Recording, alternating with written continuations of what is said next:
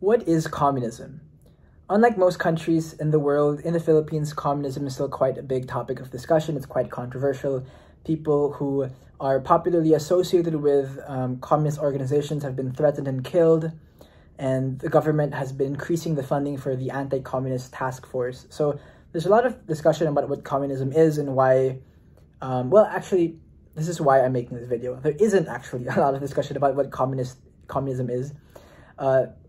Communism is more like an identification marker, more so than any kind of, historical phenomena. So I want to just go into it a bit more, and that's what I'm going to try to do in this video. It'll be a short video, but I'll try my best. Communism as a theory is popularly traced back to Karl Marx and Friedrich Engels. And I'm not going to go through the whole theory of communist society, but, in general, it was the sense that communism is, if you were to look at the world in like a timeline, and, we are somewhere here, currently we are in capitalism. At the end of capitalism was communism, and so Marx was theorizing that the rapid spread of capitalism will eventually turn into communism, which is this kind of equal, it's kind of a utopic society where everyone is kind of equal, and everyone has shares in property and things like this. People, there's no more inequality, and there's no more classes, so there's no more class divides, and there's no more state. There's no more need for a state to control things, and there's no more class divisions. We're all in one like communal thing. So Karl Marx theorized that, again, capitalism has many internal contradictions that will ramp up and cause the people who are working within the system to destroy the system itself. So the system will kind of destroy itself through its internal contradictions because of the rapid increase of the alienation of the worker, meaning, without going into too complex Marxist terminology, capitalism will become communist because people will be fed up with capitalism. So that's kind of just general, very simplified version of the theory. And when it was first being talked about in these intellectual circles, it was not wholly embraced immediately. There were lots of discussions on what Marx actually meant, or how he thought that the communist society will come about. There were a lot of varying, arguing interpretations on what it is. Then there's this guy named Vladimir Lenin in the early 1900s who read the Marxist writings and came to the conclusion, or the interpretation, that Marx, through some of his writings, seems to have advocated for the possibility that we can actually get to the communist society quicker we can speed it up by creating these proletariat revolutions. The idea, and these violent revolutions that will kind of create you speed up the end of capitalism to bring forth socialism and the dictatorship of the proletariat, and then that will eventually quicken the pace towards communist society at the very end of it. So communism, in a sense, is, and this is true for all forms of communism, for most forms of communism, communist society is trying to the communist system of government is trying to organize society in a way that it will reach the ideal state, which is communism is the state of things, and communist systems are trying to get society to reach that state.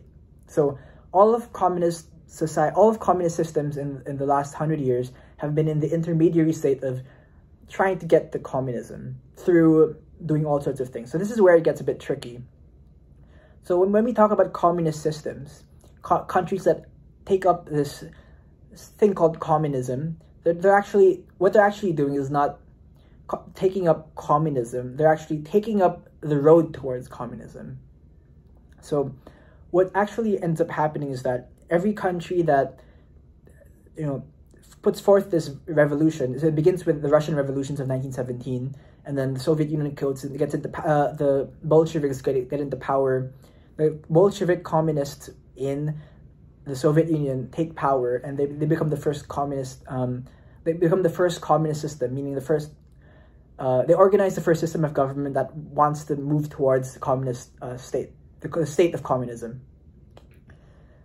Now, every time a country would adopt this communist system, what that actually means is that they were joining the road towards the communist state.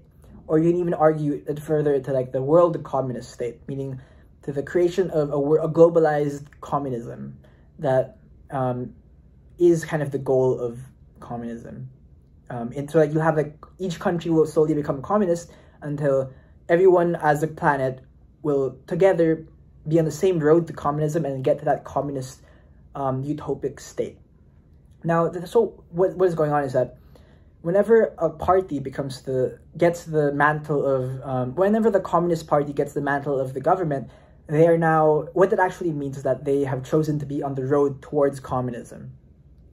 But in reality, in practice, how they are trying to get the communism has been different depending on the country.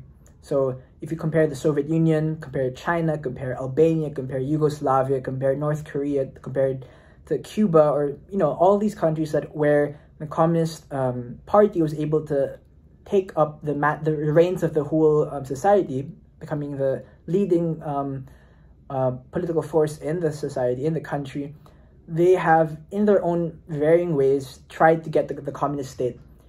But they're all in the same path, but the actual, like the actual road, they're all in the same direction. They're all moving in the same direction, but the road is not very well paved. So they're all kind of experimenting to get to the communist state. So when people say that, sometimes you can hear sometimes people say that communist society has not been achieved. What that means is that all these different countries that went on the direction towards communism were never able to reach the communist state. But while they were on that direction, they were, in a sense, a communist system. So again, there's a difference between a communist system and the state of communism, which is the goal of communism. I hope that wasn't too confusing. So the problem is, when we talk about communism, it becomes very easy for us to use arguments, picking different of these different countries, saying, look, this country did this, and there was a failure, therefore communism is wrong, communism is bad. But what actually is going on is that because there are so many examples of how communism was attempted to be reached, you can kind of pick and choose whatever argument you want in order to kind of present an argument, pretty much. So this becomes complicated because when you talk about communism in this way, I was only talking about communism as different states that have been able to achieve power within the country. And when they all tried to reach communism, they tried different paths. Most of them failed, and eventually, now there are only a few countries left that are communist states, that are run by communist systems. There's China, Cuba, North Korea, Vietnam, not that many, Laos. But anyway, so how does this have to do with red tagging and communism here in the Philippines? It seems a bit disconnected, right? So what actually is going on is that communist systems have been very different from each other, and they've tried different methods to reach the state of communism.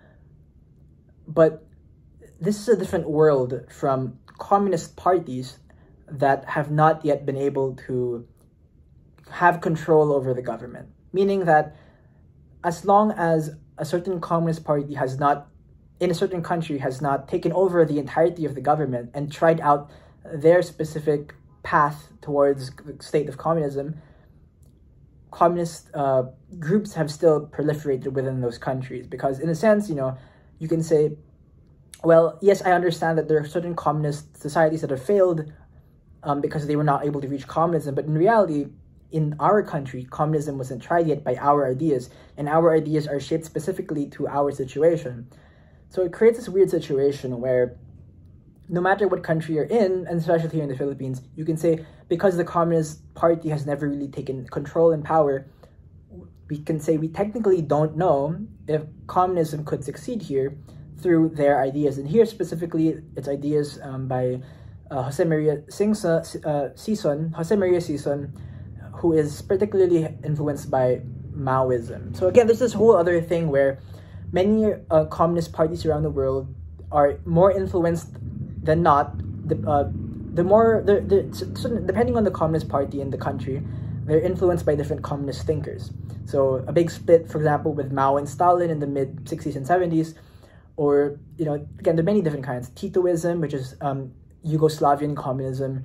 There's different kind of communism in Albania, in North Korea, in Vietnam, Ho Chi Minh stuff. So again, there are many different ideologies. So, and depending on what country you're in, depending on what influenced the certain communist parties within your country, they would be blankist, so Maoist, or Leninist, or Marxist, Leninist, Maoist. Or there's actually in Peru they have the Shining Path or whatever. So there are all sorts of things. So how does this help in talking about communism? The reality is that here in the Philippines, communism, again, we have to appreciate that communism is not, it's its own thing.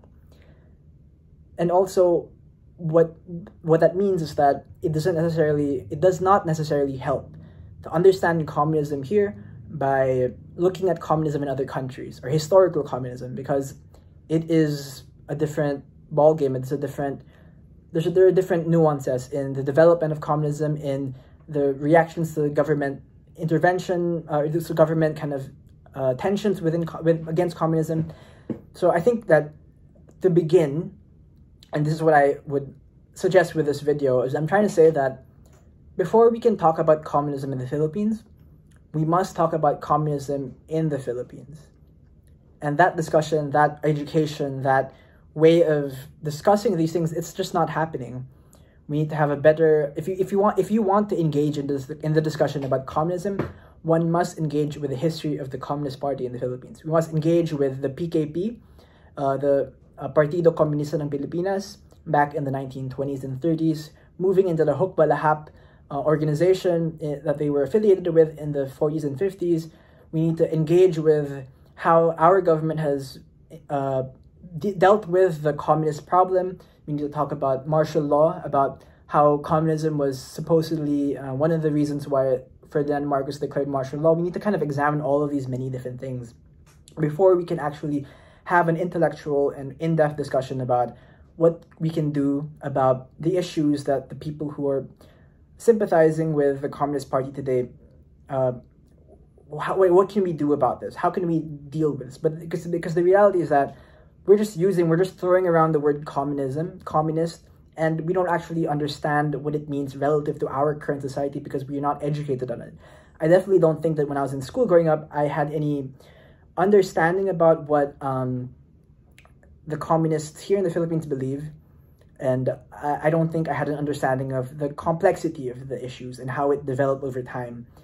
Because if we continue to be in this society where we talk about communism in a way that is very closed off, or in a way that we don't have an intellectual discussion about, we're never going to be able to solve this issue. Because the reality is that communism is complicated, and communism within the Philippines is very complicated as well. And we need to actually engage with the local history, and perhaps not even think so much or not as much about international history when talking about local communism, because it's a very different ball game. And so I would recommend for people who are interested, or who feel either sympathy or antipathy towards the CPP or the NPA, to look into the history of these organizations, so that the understanding of it would be more grounded in the local perspective as opposed to an international perspective. Because if you take the international route, I guarantee it, you will get lost.